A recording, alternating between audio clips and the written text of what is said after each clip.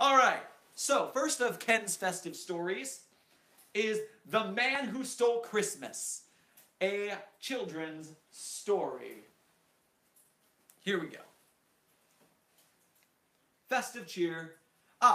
This page is a collection of the many festive works that I, Dr. Kens, have written over the seasons.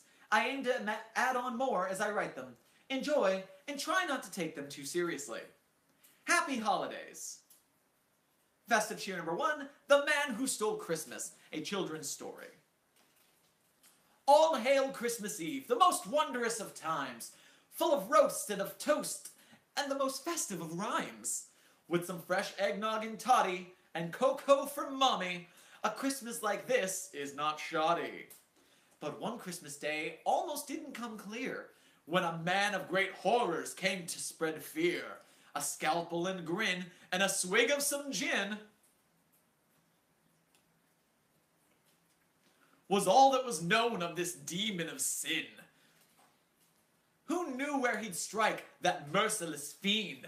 For naught but fair chance could help intervene. The good old foundation, with much radiation, did try but found only frustration. So who was to save Christmas, that season of wonder, since those who had tried were all torn asunder? The fanged GOC, or maybe MC and D?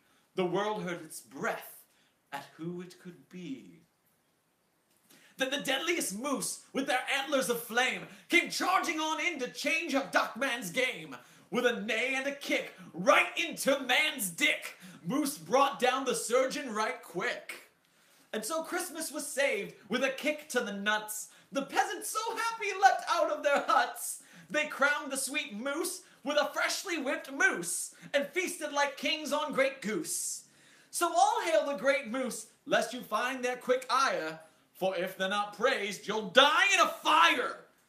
Or maybe by crushing, perhaps even flushing. But it's best just to leave them a-blushing. Woo! Snap, snap, snap, poetry slam. Oh, yes.